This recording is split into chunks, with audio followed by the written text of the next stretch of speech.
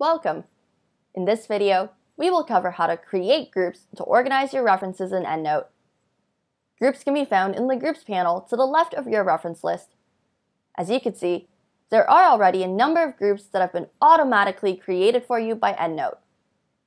You can also create custom groups, which make it easy to break a large library into smaller subsets. To do this, select Groups, then click Create Group. Give your group a name and press Enter. Now you can highlight references and drag and drop them into your new group.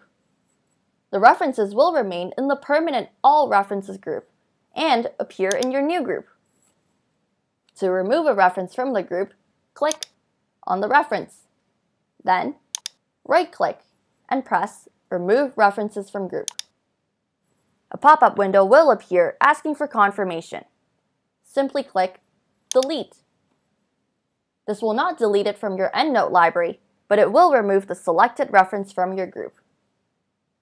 On the other hand, creating a smart group allows you to automatically sort references into a group based on the chosen set of criteria.